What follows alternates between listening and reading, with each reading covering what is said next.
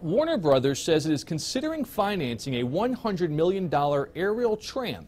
It would take people from its lot in Burbank to the famed Hollywood sign in Griffith Park. The studio met with Los Angeles city officials to give them details on the 1-mile tram. It would take about 6 minutes to go one way. The city has been trying to come up with a plan to improve access to the sign and cut down on the traffic that causes headaches for nearby residents. The tram would not require any taxpayer money. Warner Brothers did not give a timeline.